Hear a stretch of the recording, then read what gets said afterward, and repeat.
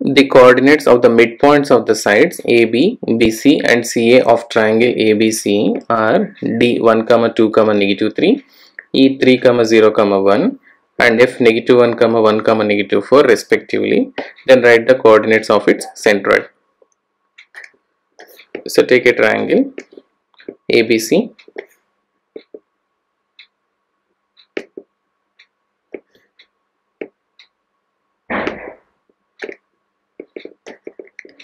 Vertices are ABC and the midpoints of the sides AB is given D with coordinates 1, 2, -3 and midpoint of BC is given E, that's a 3, 0, 1 and the midpoint of CA is given as F,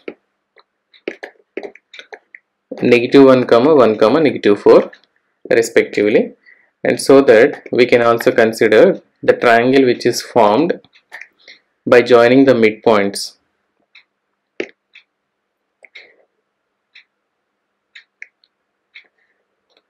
So DF triangle will have the centroid is same as the centroid of triangle ABC. So we can write here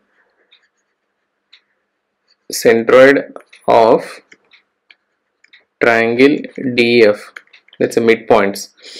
Those are the midpoints of ABC, triangle ABC. Centroid of triangle ABC is same as centroid of triangle ABC.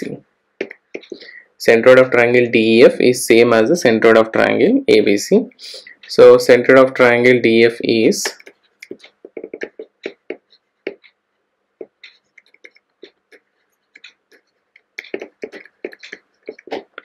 so we know the formula for centroid is x1 plus x2 plus x3 by 3, y1 plus y2 plus y3 by 3. Centroid formula x1 plus x2 plus x3 upon 3, comma y1 plus y2 plus y3 upon 3.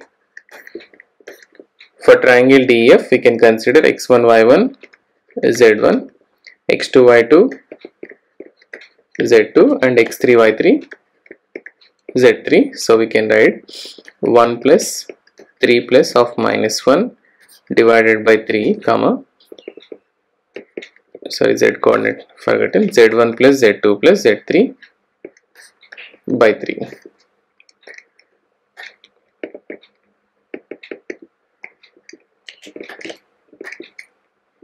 So 2 plus 0 plus 1 upon 3 and -3 plus 1 plus of -4 upon 3.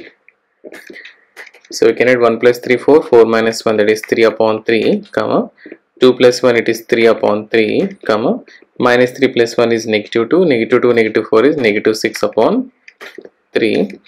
So which is 1, 1, -2. So 1, 1, -2 is the centroid of triangle DF, and also we can say centroid of triangle ABC also same. For centroid of triangle ABC is same as centroid of triangle DF. Centroid of the triangle which is obtained by taking the midpoints, that's a DF, which is equal to 1, 1, -2. Okay.